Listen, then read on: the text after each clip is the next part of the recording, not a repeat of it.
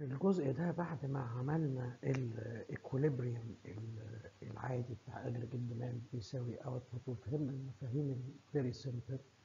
الكتاب بيكمل صفحة 198. If you look, the book is giving you a real life consumption function. على ال x-axis disposable income per capita، على ال y-axis total consumption per capita. وجمال هذه البيانات إنها راجعة من سنة 1962 لحد سنة 2006. So what you notice is our projected line, our projected consumption function, اللي estimated an equation of a straight line that achieves the best fit. وهتلاحظوا البيست فيت دوت يعني ماشي بالتقريب ما بين كل النقط السوداء كل سنة.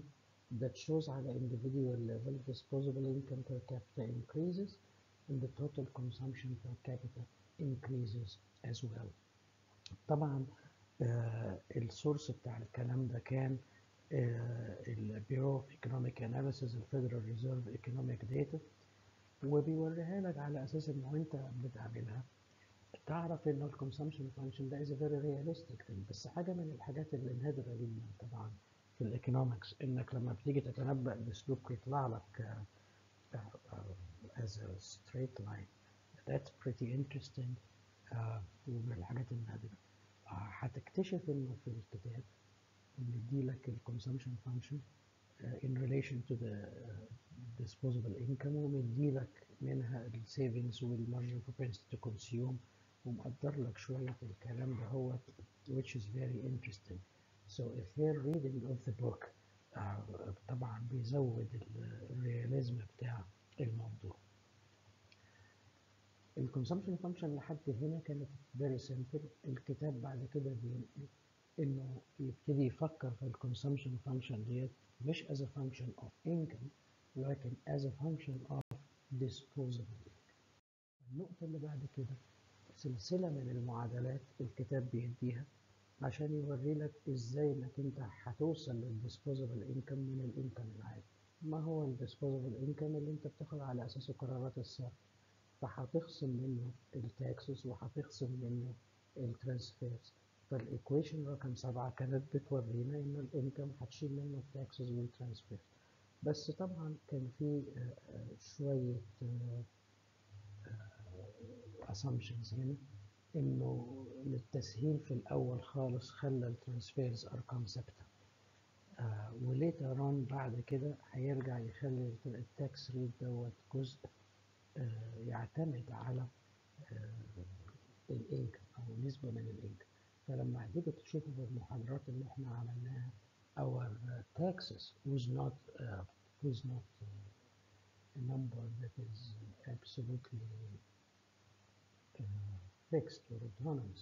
Our taxes had a T ratio صغيرة زي ما عملت معاكم في الكلاس، وهاد T out of the whole income، يعني نسبة معينة من الانكم، وافترضنا انها مش progressive للتسهيل. لما تيجي تبص على اللي بيحصل هنا، اللي بيحصل هنا من الايكويشن 7 لحد الايكويشن 9 كلام بسيط قوي.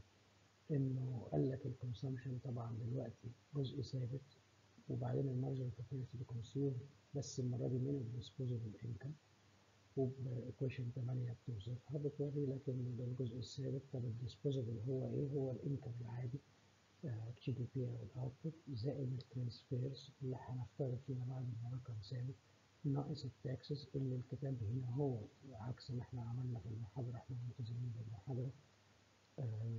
رقم هنا هو بيقولها لك ان هو هيبتدي يبقى رقم ثابت.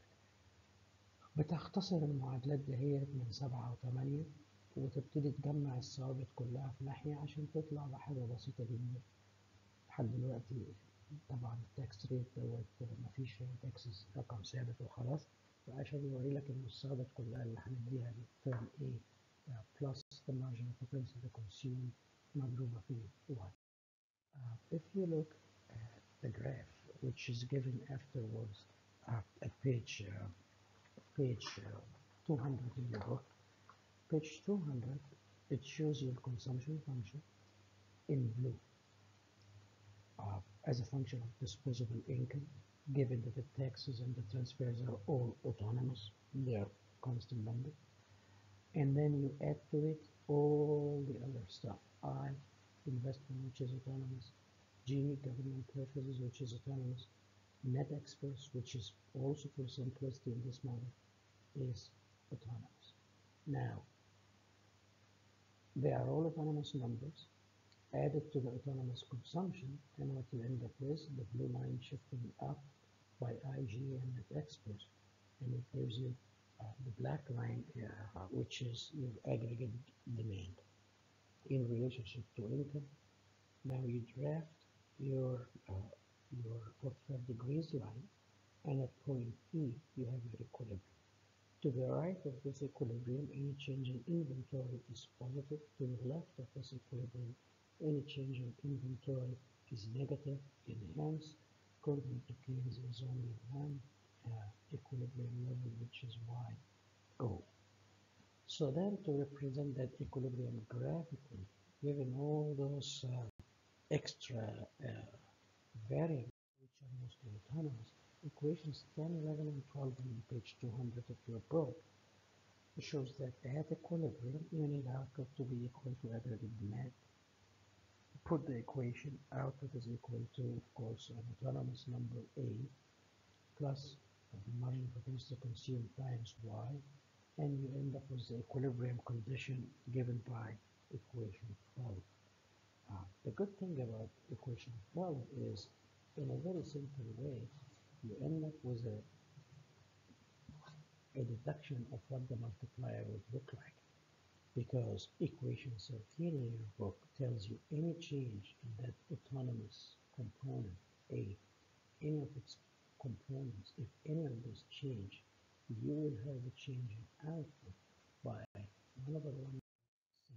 So actually 1 over the savings, marginal capacity to save, or 1 over 1 minus the marginal capacity to consume, is at this stage your multiplier. But remember, this is just a very simple representation, because so far your taxes is an autonomous number in reality. It of course depends also on income. At this point, what you want to do is review, and I would suggest برضو ترجعوا اليوتيوب and watch some of those videos about aggregate expenditure, about the 45 degrees line, about the meaning of equilibrium, and so on. Hi, this video is going to go over the aggregate expenditure line in reference to the 45 degree line on the graph with real GDP and real aggregate expenditure. So when you draw the 45 degree line, it's just going to be a line at 45 degrees, and it shows you at every point where real aggregate expenditure equals real GDP. So we're going to label that as Y equals AE. So then we have to draw our aggregate expenditure lines. And so what happens is we have some positive amount of consumption that occurs regardless of what real GDP is in the economy. And then as real GDP increases, we see consumption increasing. Also, we have a planned investment amount going on in the economy regardless of what GDP is. So we can add that in. This is C plus I. We also have government spending, C plus I plus G, as well as net exports, C plus I plus G plus NX. So this shows how aggregate expenditure can be different from real GDP if these points aren't equal. Where these lines cross, or where this line crosses in particular, is the equilibrium amount, where aggregate expenditure is equal to real GDP. So if we aren't at that point in our economy, then we aren't in equilibrium. So let's talk about that for a second. As you probably could guess, aggregate expenditure could either be higher or lower than this 45 degree line which shows us equilibrium.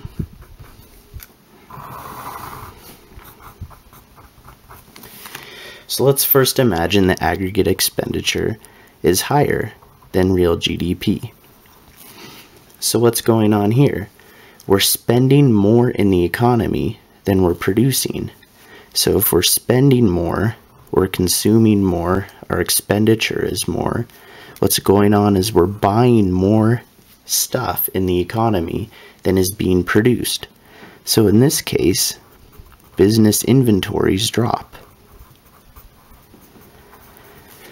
Businesses have inventories saved up over time, and since we're spending more than is being produced, these inventories get used up. Businesses have less stock in their warehouse, that sort of thing. Because these inventories are being used up, businesses want to replace them. They replace them by producing more stuff, so real GDP goes up.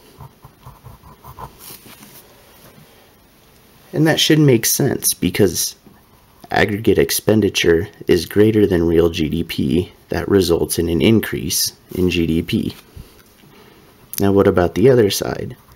If aggregate expenditure is less than GDP, then we actually have a buildup of inventories. So businesses are storing more than they had planned on storing. This means that they're going to restrict their production because they have too much inventory and they can't sell it. As they reduce their production, we see real GDP drop. And this should make sense. If aggregate expenditure is less than this equilibrium GDP amount, we're going to see real GDP drop.